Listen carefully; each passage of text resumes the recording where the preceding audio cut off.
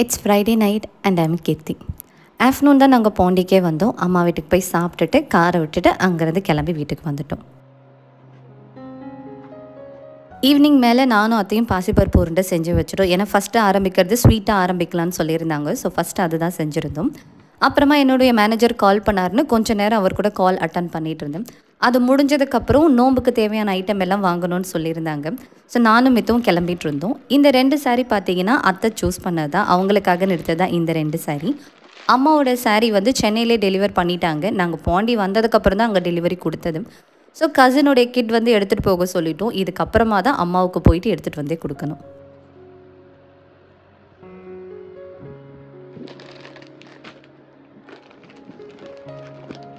நான் எடுத்த சாரீக்கு ரன்னிங் ப்ளவுஸ் தான். நான் மோஸ்ட்டாக ரன்னிங் ப்ளவுஸ் ப்ரிஃபர் பண்ண மாட்டேன். சாரீக்கு அந்த ரன்னிங் ப்ளவுஸில் கொடுக்குற பார்டர் எடுத்து வச்சுட்டு அதுக்கு மேட்சான ஷைனிங் ப்ளவுஸ் எடுத்து தான் நான் ஸ்டிச் பண்ணுவேன். ஸோ வெளியே நம்ம கடைக்கு போகிறோமோ அப்படியே ப்ளவுஸ் வாங்கிட்டு வரலான்றதுக்காக என்னுடைய சாரீ மட்டும் எடுத்துக்கிட்டேன். அத்தைக்கு நிறைய சாரீ எடுக்கணும்னு சொல்லியிருந்தாங்க ப்ளவுஸ். ஸோ எனக்கு வேணாம், உனக்கு மட்டும் எடுத்துகிட்டு வான்னு சொன்னதால் என்னுடைய சாரீ மட்டும் தான் எடுத்துகிட்டு போயிருந்தோம்.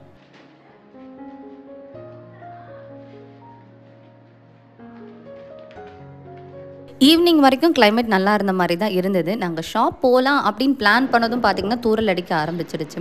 இருந்தாலும் நானும் மித்தவும் கிளம்பி போயிட்டேன். பாதி தூரத்துக்கு அப்புறம் கொஞ்சமாகவே அந்த தூரல் அதிகமான மாதிரி தான் இருந்தது.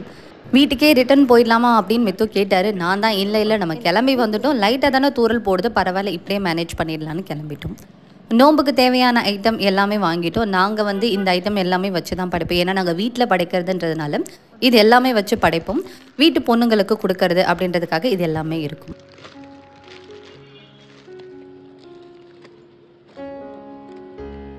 ஷைனிங் மெட்டீரியல் ப்ளவுஸ் நிறையவே வச்சுருந்தாங்க. பட் என்னுடைய அந்த சாரீ பார்டருக்கு மேட்ச் ஆன மாதிரி ப்ளவுஸ் கிடைக்கவே இல்லை. சரி ஓகே, நம்ம மறுபடியும் வேறு ஏதாவது ஷாப்பில் போய் பார்த்துக்கலான்னு கிளம்பிட்டோம். அதுக்கு மேலே ரொம்ப நேரம் வெயிட் பண்ணோன்னா மழையில் மாட்டிடுவோம். ஸோ பாண்ட்லி போயிட்டு அங்கே குல்ஃபி இருந்தால் வாங்கிட்டு வரலான்னு போனோம். நம்ம நேரம் குல்ஃபியே கிடையாது, ஃப்ளேவர்ட் மில்க் மட்டும் தான் வச்சுருந்தாங்க. ஸோ ஃப்ளேவர்ட் மில்க் மட்டும் வாங்கிட்டு வீட்டுக்கு வந்துட்டோம். வரும்போதே அத்தையும் வந்து ஏதாவது ஃப்ரைட் ரைஸ் இல்லை நூடுல்ஸ் சாப்பிட்லான்னு சொல்லியிருந்தாங்க. எங்கள் மாமா சாப்பிட மாட்டார். வெளியே வாங்கி சாப்பிட்றதா அவர் சாப்பிட்றது ரவா தோசையும் இந்த ரொட்டி தான் சாப்பிடுவார். ரொட்டிக்கு வந்து சைட் டிஷ் சிக்கன் இல்லை மட்டன்னா கூட ஓகே, பட் இந்த மாதிரி ஐட்டம்லாம் அவர் சாப்பிட மாட்டார். மதியானம் வச்ச சாம்பாரே இருந்ததால் அவருக்கு மட்டும் தோசை சாம்பார் வச்சுக்கலான்னு சொல்லிட்டாங்க. நாங்கள் 3 பேர் மட்டும் ஃப்ரைட் ரைஸும் நூடுல்ஸும் சாப்பிட்டோம்.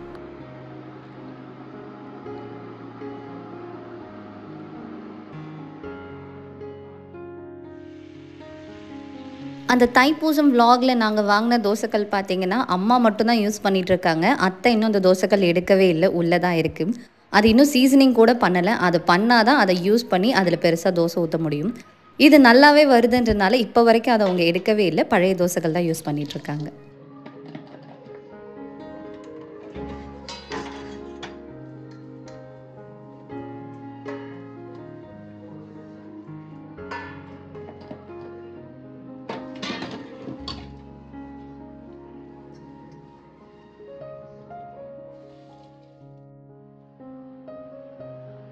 நான் இது வரைக்கும் வாங்கின அரேக்கா பாம்லேயே நல்லா இருக்கிறது இது ஒன்று மட்டும்தான். சென்னையில் இது வரைக்கும் நிறைய வாங்கிட்டு போயிட்டு ஒன்று கூட உருப்படியாக இல்லை. அட்லீஸ்ட் இதுவாவது நல்லா இருக்கேன்னு ஒரு சாட்டிஸ்ஃபேக்ஷன் தான். இந்த செடி இதுக்கு முன்னாடி இன்னுமே நல்லா சூப்பராக இருந்த மாதிரி இருந்தது. இப்போ இன்னும் கொஞ்சம் டல்லாகிடுச்சு. மைபி அந்த கவரில் இருக்கிற மண் எடுத்து தனியாக அந்த தொட்டியில் வச்சா நல்லா இருக்குமா என்னன்னு தெரியல. பட் அத்தை தான் வேணால் கவர்லேயே இருக்குன்னு சொல்லிட்டாங்க. பட் இருந்தாலும் பரவாயில்ல, அது அப்படியே இருக்கிற மாதிரி தான் இருக்குது.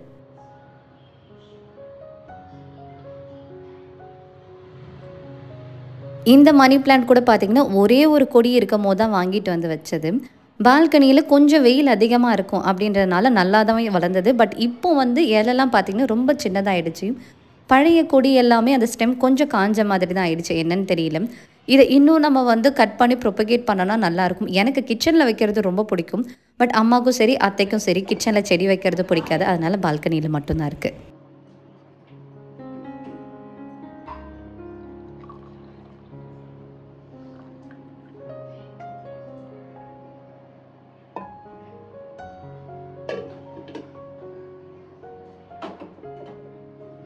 மித்து எனக்கு முன்னாடியே எழுந்துட்டார். அதனால் அத்தையே அவருக்கு காஃபி போட்டு கொடுத்துட்டாங்க. ஸோ இப்போது எனக்கு மட்டும்தான் நான் காஃபி போட்டுக்கிறேன்.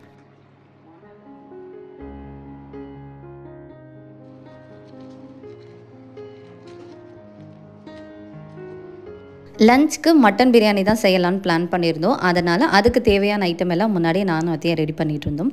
மாமா மட்டன் வாங்கிட்டு வர்றதுக்குள்ளே என்னென்னலாம் ரெடி பண்ணி வைக்க முடியுமோ அதெல்லாம் முன்னாடியே ரெடி பண்ணி வச்சாச்சு.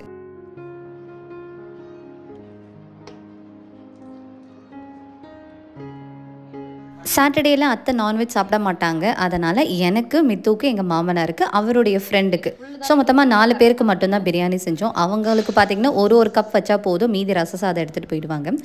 நைட்டு கொஞ்சம் எக்ஸ்ட்ரா இருந்ததுன்னா நானும் மித்துவும் சாப்பிடுவோம். அதுக்கு இந்த 1 கிளாஸ் மட்டும் கரெக்டாக இருக்கும்னாங்க, இந்த மாங்கானி அளவு. ஸோ அதனால் 1 கிளாஸ் மட்டும்தான் போட்டோம். பாஸ்மதி ரைஸ் இதுக்காகன்னு போய் வாங்கிட்டு வர சொல்லியிருந்தாரு. நாங்கள் வந்து வீட்டில் பார்த்திங்கன்னா அத்தை மாமாவாக இருந்தாலும் சரி, அப்பா அம்மாவும் சரி, அவங்களுக்கு பாஸ்மதி ரைஸ் பிடிக்காது. நாங்கள் வந்து சாப்பிடுவோன்றதுனால நாங்கள் இருக்கும்போது மட்டும்தான் பாஸ்மதி வாங்குவோம்.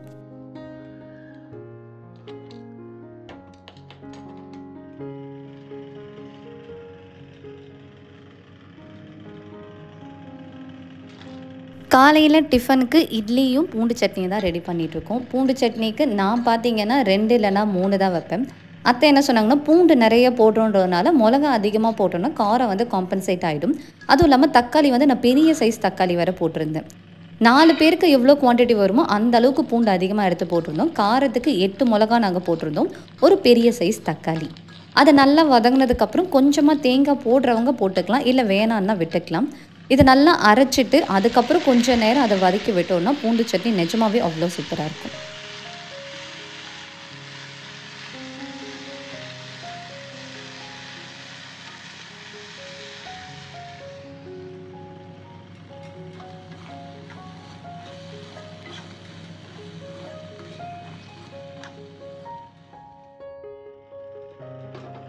பூண்டு சட்னியோடைய கலர் செம்ம சூப்பராக இருந்தது. பிகாஸ் தக்காளியோடைய கலரும் பார்த்திங்கன்னா நல்லா டார்க் ரெட்டில் இருந்தது. அதுவும் இல்லாமல் காஞ்ச மிளகாவே நியர்லி ஒரு 8 ஆட் பண்ணியிருக்கோம். ஸோ அந்த 2 கலரும் சேர்த்து சட்னிக்கு செம்ம கலர் கொடுத்துருக்கு.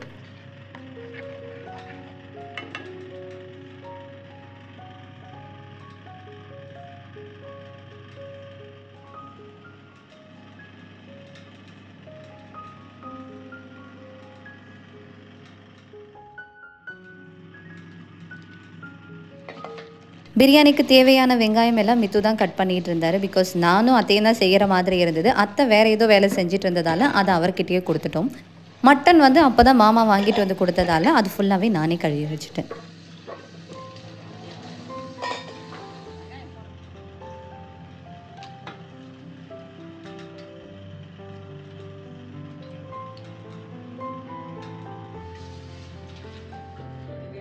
பிரியாணி செய்கிறதுக்கு முன்னாடி மட்டன் நல்லா வேக வச்சுட்டோம். ஒரு 8 விசில் கிட்ட வச்சுருந்தோம். இதில் கொஞ்சமாக எண்ணெய், மஞ்சத்தூள், இஞ்சி பூண்டு பேஸ்ட்டு, கருவேப்பிலை இது மட்டும் தான் ஆட் பண்ணியிருக்கோம்.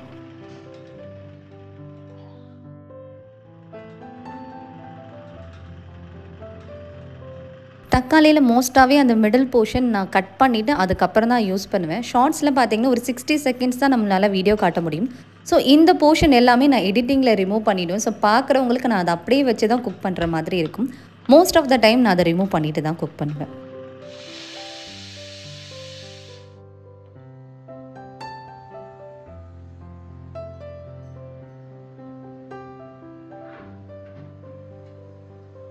டிஃபனுக்கு சட்னி முன்னாடியே ரெடி பண்ணி வச்சுட்டோம். எனக்கு, அத்தைக்கு, மாமாவுக்கு மட்டும் இட்லி ஊற்றி சாப்பிட்டாச்சு.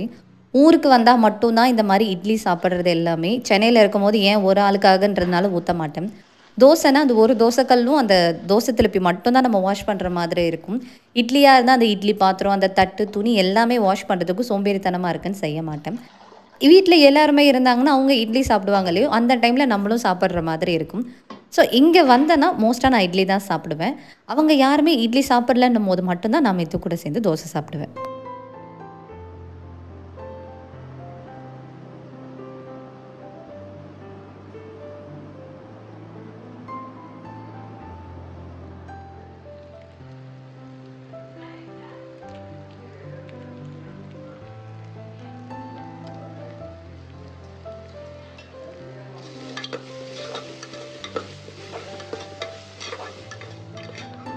மார்னிங் அரவுண்ட் ஒரு 10 or 10:30க்குள்ளெல்லாம் மாமா கிளம்பிடுவார். நம்ம ஆள் பற்றி தான் தெரியுமே, குக் பண்ண ஆரம்பித்தாருன்னா ரொம்ப நேரமாக அதை வதக்கி அப்புறம் தான் செய்வார். இவர் செய்கிறதுக்குள்ளே அவருக்கு டைம் ஆயிடுச்சு. ஸோ லஞ்ச் எடுத்துகிட்டு வந்து கொடுத்துருங்கன்னு சொல்லிட்டு அவர் டிஃபன் மட்டும் சாப்பிட்டுட்டு கிளம்பிட்டாரு. நாங்கள் பிரியாணி செஞ்சு முடிக்கிறதுக்கே ஒரு 1 hour மேலேயே ஆயிடுச்சு. ஏன்னா அந்தளவுக்கு அவர் பொறுமையாக எல்லாமே வதக்கிட்டு அதுக்கப்புறமா தான் பிரியாணியே செஞ்சது. நாங்கள் வந்து தம் பிரியாணி தான் செய்வோம். எங்களுக்கு குக்கரில் வச்சு செய்கிறது வராது. நான் 2 தடவை செஞ்சேன். அது வந்து உதிரியாக வரல. ஸோ மித்தம் என்ன சொல்லிட்டாங்கன்னா வேணவே வேணாம், நம்ம எப்பவும் போல் தம் பிரியாணியே வச்சுடலான்றதுனால தம் பிரியாணி தான் வச்சோம்.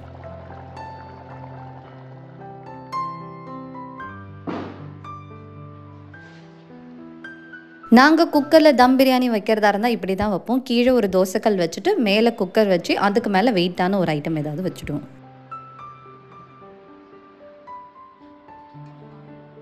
நாங்கள் பாண்டி வந்ததுக்கப்புறம் தான் தீபாவளிக்கு தேவையான பலகாரம் எல்லாமே செஞ்சோம்.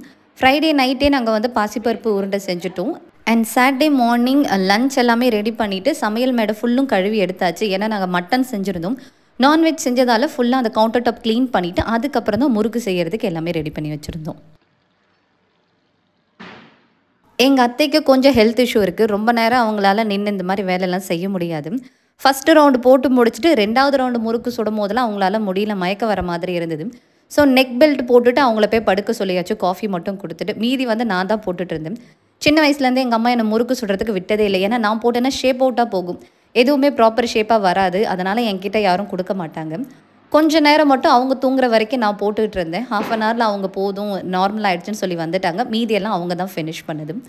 இந்த டைம் நாங்கள் நிறையாலாம் செய்யலை. 2 வாளியில் வர அளவுக்கு மட்டும்தான் செஞ்சுருந்தோம். ஏன்னா முன்னாடி இருந்த அளவுக்கு இப்போ அவங்களுக்கு ஹெல்த் கண்டிஷன் இல்லைன்றனால இதுவே போதும்னு மாமாவும் சொல்லிட்டாரு. ஸோ ரிலேட்டிவ்ஸ்க்கு மட்டும் கொடுக்குற அளவுக்கு கொஞ்சம் குவான்டிட்டியில் இருந்தால் போதும்னு அவ்வளோ மட்டும்தான் செஞ்சோம். ரொம்ப நேரம் எண்ணெய்கிட்ட நின்று பலகாரம் செஞ்சோன்னா நமக்கு பசியே எடுக்காது. ஸோ அன்னைக்கு அப்படி தான் இருந்தது. ஒரு 3 o'clock மேலே தான் நான் லஞ்சே சாப்பிட்டேன். சாப்பிட்டு முடிச்சதுக்கப்புறம் மாடிக்கு போயிட்டு கொஞ்சம் நேரம் நான் வந்து வீடியோக்கு எல்லாமே வாய்ஸ் ஓவர் கொடுத்துருந்தேன். இதுவும் அப்பா செஞ்சு கொடுத்த இரும்பு கட்டில் தான். இதே மாதிரி ஒன்று தான் சென்னையிலையும் வச்சுருக்கேன்.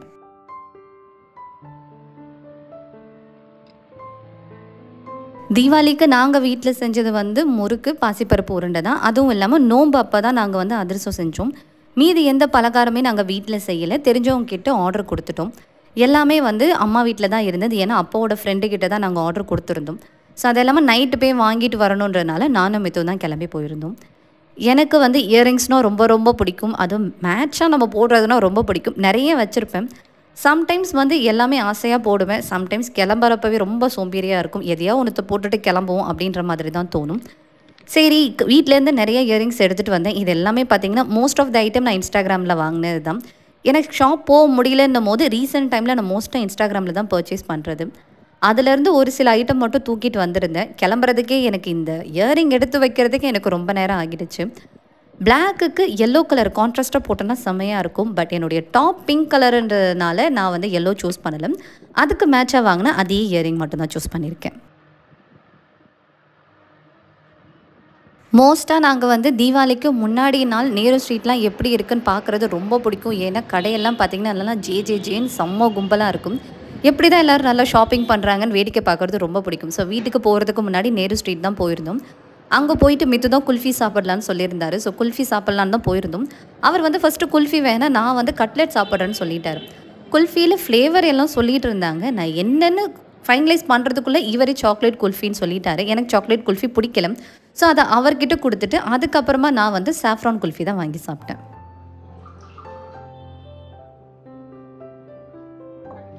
3 ஸ்வீட்ஸ் ஆர்டர் பண்ணியிருந்தோம். அது கூடவே பார்த்திங்கன்னா கொஞ்சமாக மிக்சர், காரசேவு, அதுவும் இல்லாமல் எல்லடை, இது எல்லாமே ஆர்டர் கொடுத்துருந்தோம். எல்லாமே எடுத்துகிட்டு அதுக்கப்புறம் வீட்டுக்கு கிளம்பியாச்சு. டிஃபன் சாப்பிட்டுட்டு போங்கன்னு தான் அம்மா சொன்னாங்க. பட் மதியானம் வச்ச பிரியாணியே கொஞ்சம் இருந்தது. எங்களை தவிர வேறு யாரும் சாப்பிட முடியாது. அதனால் டிஃபன் அம்மா வீட்டில் சாப்பிடல. உடனே இது எடுத்துகிட்டு நாங்கள் கிளம்பிட்டு வீட்டுக்கு போய் தான் டின்னர் சாப்பிட்டோம்.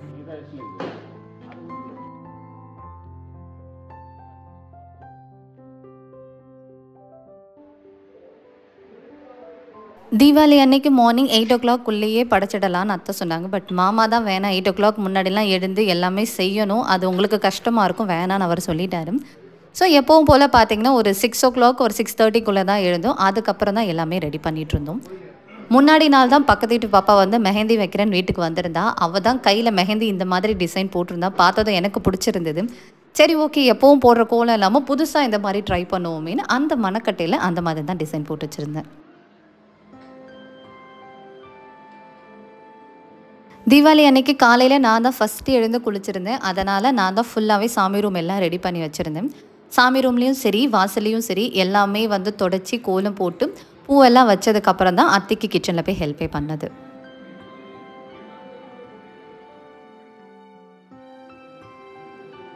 நாங்கள் தீபாவளிக்கு இது வரைக்கும் அந்த சுய உருண்டை நாங்கள் செஞ்சதே கிடையாது. அம்மா வீட்டில் பை டிஃபால்ட் இருக்கும், இங்கே நாங்கள் செஞ்சது கிடையாது. இந்த டைம் தான் அத்தை செஞ்சுருந்தாங்க. கடலைப்பருப்பு வெல்லம் எல்லாம் போட்டு செய்வோம் இல்லைங்களா, அந்த மாதிரி சுய உருண்டை தான். அது கூடவே கொஞ்சமாக வந்து வடை செஞ்சுருந்தோம். டிஃபனுக்கு வந்து இட்லி சாம்பார் வச்சுட்டு கூடவே சொரப்பெஞ்சல். அந்த சொரப்பெஞ்சல்னால் என்ன நிறைய பேர் கேட்டிருந்தீங்க. நார்மல் பிளெயின் போண்டா இருக்குது இல்லைங்களா, உளுந்து வந்து ஊற வச்சு அதை உப்பு போட்டு அரைச்சி வெறும்னே அதில் எந்த ஒரு ஐட்டமே ஆட் பண்ணாமல் குட்டி குட்டி போண்டாவாக போட்டு எடுக்கணும். அதை தேங்காய் பாலில் டிப் பண்ணி வைக்கணும். தேங்காய் பாலில் கொஞ்சமாக சர்க்கரை ஏலக்காய். ஸோ இது வந்து நல்லா ஸ்வீட்டாக இருக்கும், காரம்லாம் கிடையாது. போண்டாலாம் நம்ம சில்லிலாம் எதுவுமே ஆட் பண்ண போகிறதில்ல, வெறுமே வந்து ப்ளைனாக தான் இருக்கும். ஸோ இது வந்து தீபாவளிக்கு பை டிஃபால்ட் அத்தை வீட்டில் எப்போவுமே செஞ்சு படைக்கிற ஐட்டம். இதுதான் அந்த சொரப்பெஞ்சல். அந்த பிளெயின் போண்டாவை தேங்காய் பாலில் நல்லா ஊற வச்சோன்னா இந்த மாதிரி நல்லா உப்பி வரும். அந்த தேங்காய் பால் டேஸ்ட்டும் போண்டாக்குள்ளே ஃபுல்லாக இறங்கியிருக்கும், டேஸ்ட்டும் நல்லாவே இருக்கும்.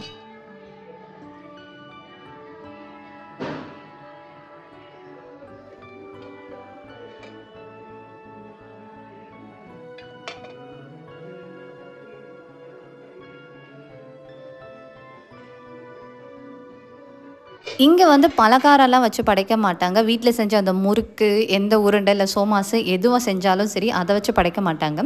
அதுக்கு பதிலாக காலையில் செய்கிறோம் இல்லைங்களா ஸ்வீட் காரம், அதெல்லாம் மட்டும்தான் இங்கே வச்சு படைக்கிறது. மேரேஜ் ஆகி இந்த 5 இயர்ஸில் எந்த ஒரு ஃபங்க்ஷனுக்கும் பார்த்தீங்கன்னா 2 வீட்லேயுமே கரெக்டாக இருப்பேன். காலையிலேருந்து மத்தியானம் வரைக்கும் இல்லை ஈவினிங் வரைக்கும் அத்தை வீட்டில் இருப்பேன். அங்கே முடிஞ்சதுக்கப்புறம் ஈவினிங் மேலே அம்மா வீட்டுக்கு போவேன். ஸோ தட் ஃபங்க்ஷன் டைமில் பசங்க வீட்டில் இருந்த மாதிரி 2 வீட்லேயுமே ஃபீல் பண்ணுவாங்கன்றனால 2 வீட்லேயுமே கரெக்டாக அட்டென்ஸ் போட்டுருவேன். நான் சின்ன வயசுலேருந்தே பட்டாசு மட்டும்தான் வெடிப்பேன். புஸ்வானம், கம்பி மத்தாப்பு இந்த மாதிரி ஐட்டம்லாம் அக்கா மட்டும்தான் செய்வேன். ஸோ மாமா ஒரு பாக்ஸ் கொடுத்துட்டு போயிருந்தாருன்னு அப்பா சொன்னார். அதில் இருக்கிற பட்டாசு மட்டும் நான் வெடித்தேன். கம்பி மத்தாப்பு எல்லாமே வந்து அக்கா பசங்களுக்காகன்னு எடுத்து வச்சாச்சு. அவங்க நெக்ஸ்ட் டைம் பாண்டி வந்தாங்கன்னா அவங்க யூஸ் பண்ணிக்கிட்டுன்னு எடுத்து அப்பா பாக்ஸ் வச்சுட்டாரு. மண்டே நோம்புன்றனால காலையில் சீக்கிரமாக எழுந்துட்டோம். ஒரு 6 o'clockலாம் எழுந்துட்டோம். ஏன்னா நோம்பு முடித்து படைச்சதுக்கப்புறம் சென்னை கிளம்பணுன்றதுக்காக காலையிலே எழுந்து எல்லாமே செஞ்சோன்னா ஈஸியாக இருக்கும். பிகாஸ் நோம்புக்கு தேவையான அதிரசம் எல்லாமே பார்த்திங்கன்னா அத்தை வீட்டில் நாங்கள் முன்னாடியே செஞ்சுருவோம். நோம்பு அன்னைக்கு தான் செய்வோன்னு கிடையாது. அப்போ வந்து எங்களுக்கு டைம் செட் ஆகலைன்றதுக்காக நாங்கள் அதிரசம் எதுவுமே முன்னாடியே செய்யலை. சமையலெல்லாம் முடித்ததுக்கப்புறம் அதிரசம் செஞ்சனா தான் கரெக்டாக இருக்குன்றதுக்காக காலையில் சீக்கிரம் எழுந்தாச்சு. நான் அப்லோட் பண்ணியிருந்த லாஸ்ட் ஷார்ட்ஸ்லேயே ஒரு சிலர் கேட்டிருந்தீங்க நோம்புனா என்ன, எந்த சாமிக்கு நீங்கள் செய்வீங்கன்னு. நோம்பு வந்து ஒவ்வொரு வீட்லேயும் ஒவ்வொரு மாதிரி செய்வாங்க. இதுவே பார்த்தீங்கன்னா அம்மா வீட்டில் ஒரு மாதிரி இருக்கும் ப்ரொசீஜர், அத்தை வீட்டில் ஒரு மாதிரி இருக்கும், அக்கா வீட்லேயும் ஒரு மாதிரி தான் இருக்கும் ப்ரொசீஜர். இந்த நோம்புக்கு பேர் வந்து கேதார கௌரி நோம்புன்னு சொல்லுவாங்க. அம்மா வீட்டில் கோயிலில் போய் எடுப்பாங்க, அத்தை வீட்டில் வீட்லேயே தான் கலசம் செஞ்சு எடுப்பாங்க. நோம்பு எடுக்கிறதுக்கு யாராவது ஒருத்தவங்க விரதம் இருந்து எடுப்பாங்க. முன்னாடிலாம் பார்த்தீங்கன்னா அத்தை தான் செய்வாங்க. இப்போ அவங்களால முடியலன்றதுக்காக இந்த டைம் நான் தான் விரதம் இருந்தது. அத்தை வீட்டில் தான் நோம்பு எப்படின்னு பார்த்தீங்கன்னா மதியானம் படைச்சிட்டு உடனே நோம்புல கயிறு எடுத்து கட்டிடுவோம். ஆனால் அம்மா வீட்டில் அப்படியே ஆப்போசிட். காலையில் இதுக்காக தனியாக சமையல்லாம் முடிச்சுட்டு மறுபடியும் குளிச்சுட்டு வந்து தான் அந்த அதிரசம் செய்வாங்க. காலையில் நோம்பு எடுக்கிறவங்க சாப்பிடணுன்றதுக்காக தோசமாக வரைச்சி போட்டிருப்பாங்க. கோயிலில் போய் எடுத்துகிட்டு ஒரு 4:30 மேலே தான் வருவாங்க. ஈவினிங் ஆகும். சம்டைம்ஸ் வர 5 மணிக்கு மேலே கூட தாண்டும். அதுக்கப்புறம் வந்து தான் அந்த தோசை மாவில் ஊற்றி தான் தோசையே சாப்பிடுவாங்க. அந்த நோம்பு சட்டியை பிரிக்கிறதே பார்த்தீங்கன்னா அடுத்த நாள் பகர்னு படைக்கிறதுன்னு சொல்லுவாங்க. 21 காய்கறி போட்டு சாம்பார் செஞ்சு வச்சு படைச்சி அப்போ தான் நோம்பு கயிறே கட்டுவாங்க. ஆனால் இங்கே அப்படி கிடையாது. அன்னைக்கே படைச்சி அன்னைக்கே நோம்பு கயிறு கட்டிடுவோம். ஸோ 2 வீட்டு ப்ரொசீஜரும் எனக்கு சம்டைம்ஸ் வந்து கன்ஃபியூஸ் ஆகிற மாதிரியே தான் இருக்கும்.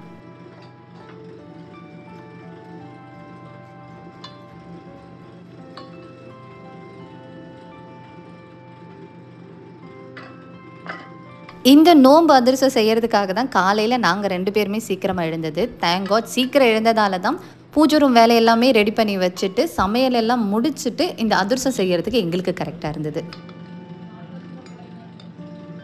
எப்போவும் இந்த கலசெல்லாம் ரெடி பண்ணுறது எய்தர் மாமா பண்ணுவாங்க இல்லைனா எங்கள் அத்தை பண்ணுவாங்க. ஏன்னா அவங்க தான் வந்து விரதம் இருந்து எடுக்கிறதுன்ற மாதிரி பண்ணுவாங்க. இந்த டைம் நான் தான் விரதம் இருந்தேன். அதுவும் இல்லாமல் மாமா வீட்லேயும் இல்லைன்றனால என்ன தான் அத்தை எப்படி பண்ணணும்னு ஒவ்வொரு ப்ரொசீஜர் சொன்னாங்க. அவங்க சொன்னதுக்கு ஏற்ற மாதிரி எல்லாமே நான் தான் ரெடி பண்ணி வச்சுருந்தேன். வீடியோஸ் பார்க்குறவங்க நிறைய பேர் நோட் பண்ணியிருக்கலாம். 2 கையிலையுமே நான் வந்து கண்ணாடி வளையல் போட்டிருக்கேன். எங்கள் ஃபேமிலியில் மித்து ஃபேமிலியில் பார்த்தீங்கன்னா பெரியவங்க எல்லாருமே வந்து கண்ணாடி வளையல் போட்டிருப்பாங்க. இது வரைக்கும் நான் எங்கள் அத்தையை இந்த வீடியோவில் காட்டியிருந்தால் கூட நீங்கள் பார்த்துருக்கலாம். 2 கையிலையுமே கண்ணாடி வளையல் போட்டிருப்பாங்க. அவங்களுக்கு சாமி பக்தி ரொம்ப ரொம்ப அதிகம். கோயிலில் எப்போல்லாம் கண்ணாடி வளையல் கொடுக்குறாங்களோ அப்போல்லாம் போட்டிருப்பாங்க. இல்லையா வீட்டில் இருக்கிற கண்ணாடி வளையலாவது போட்டிருப்பாங்க. அது இல்லாமல் இது வரைக்குமே நான் அவங்கள பார்த்ததே கிடையாது. ஸோ படைக்கிற அன்றைக்கி கை ஃபுல்லும் வளையல் போட்டுக்கோமான்னு அவங்க தான் ஆசையாக சொன்னாங்க. ஸோ அவங்க ஆசைக்காக 2 கையிலையுமே கண்ணாடி வளையல் போட்டிருந்தேன். நாங்கள் நோம்பு சட்டியில் வந்து கொஞ்சமாக அதிரசம், எள்ளு உருண்டை, மசால் வடை வச்சுருப்போம். அதோடு பார்த்திங்கன்னா கண்ணாடி வளையலும் பொட்டு வச்சுருப்போம். கூட வந்து எப்போவுமே படைக்கிறதுக்கு என்னென்ன ஐட்டம் இருக்கும் எல்லாமே இருக்கும். கண்ணாடி வளையலும் பொட்டும் பார்த்திங்கன்னா வீட்டில் இருக்கிற எங்களுக்கும் வீட்டு பொண்ணுங்களுக்கும் வச்சு கொடுக்கறதுக்காக அதில் இருக்கும். ஸோ வீட்லேயே இந்த மாதிரி தான் நாங்கள் நோன்பு எடுப்போம். எங்கள் அத்தை எப்போவுமே நோன்பு எடுக்கும் போது 108 போற்றி சொல்லுவாங்க. ஒவ்வொரு போற்றிக்கும் நான் வந்து சாமிக்கு பூ போட்டு விட்டுருப்பேன். ஸோ எங்கள் வீட்டில் நோன்பு இப்படி தான் நாங்கள் எடுப்போம். உங்கள் வீட்லேயும் நோன்பு இருக்கா இல்லையா, இல்லை இதே மாதிரி தான் ஃபாலோ பண்ணுவீங்களா என்னென்னு கமெண்ட்டில் ஷேர் பண்ணுங்கள். அண்ட் இது வரைக்கும் என் வீடியோஸ் பார்த்து சப்போர்ட் பண்ண எல்லாருக்குமே ரொம்ப ரொம்ப நன்றி. அண்ட் தேங்க்ஸ் ஃபார் வாட்சிங்.